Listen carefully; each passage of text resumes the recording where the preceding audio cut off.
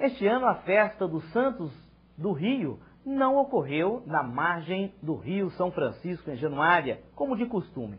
Porém, a manifestação de fé não deixou de ser praticada. Este ano, a procissão luminosa partiu do cais. De um ponto veio a imagem de São Francisco de Assis, protetor da ecologia, dos animais e do Rio São Francisco.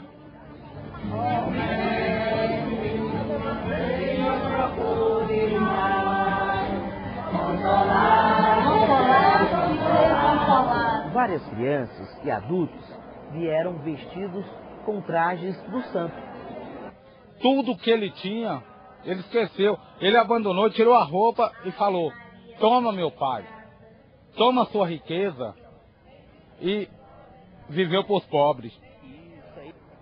E do outro ponto da Avenida São Francisco veio o andor de São Pedro, padroeiro dos pescadores. As duas procissões se encontraram com a imagem de Nossa Senhora das Dores, padroeira da cidade, que junto com os devotos e fiéis seguiram juntos, rezando e cantando pelas ruas da cidade.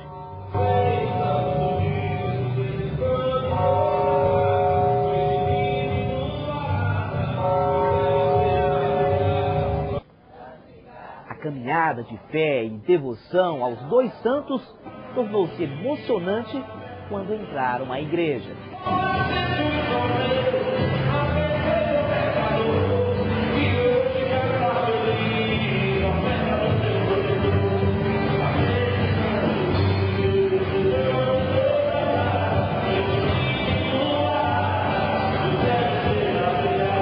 Para quem ajudou a carregar as imagens, um momento especial. Isso é um orgulho da gente ser pescador e é uma missão que a gente carrega dentro de si, né, pelo orgulho, né? E aí eu fico muito orgulhoso, né? E é coisa que eu pretendo fazer agora e para sempre, com Deus na frente. E aí iniciou a Santa Missa, celebrada pelo bispo diocesano Dom José Moreira, que fez a abertura oficial na Diocese de Januária do Ano da Fé, proclamado pelo Papa Bento XVI no dia 11 de outubro.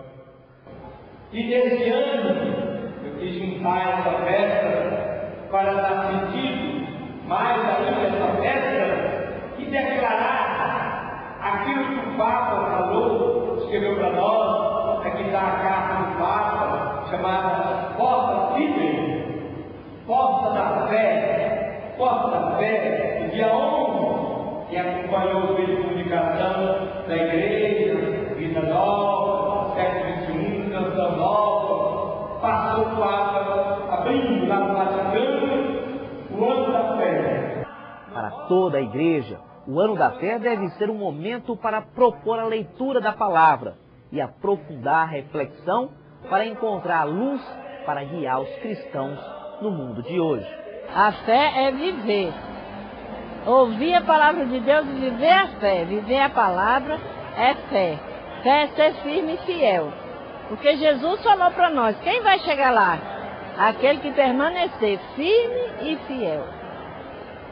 Então, a fé, você tem que primeiro assim, ter um momento de silêncio na própria vida para que assim, haja uma revelação do Espírito Santo de Deus e do seu Filho Jesus atuando nas nossas vidas, aí nós nos transformando em pessoas cristãs cheias de fé através do Espírito Santo, da luz de Deus e participando na comunidade, na nossa casa de fé, que é a igreja dos nossos cristãos, aí nós podemos manifestar as orações e colocá-las em prática também, porque a oração sem a obra, sem caridade, sem bondade, sem amor, não tem assim fundamento. Nós temos que rezar, agradecer e pedir a Deus a proteção para todos nós, através das orações, do Santo Terço, da Santa Comunhão, na Eucaristia, a Palavra de Deus e o pão partilhado com nossos irmãos na igreja. E também assim foi marcante a Festa dos Santos do Rio. Coisa muito linda, graças a Deus, eu nunca assisti, né? Sempre já fui uma vez sozinha quando era lá no Rio. Mas aqui dentro da igreja nunca assisti, muito linda. Gostei demais. Pedindo para o Senhor São Pedro que para o ano estarei novamente aqui viva para assistir junto com todos nós. Não posso falar mais, que emocionei, viu?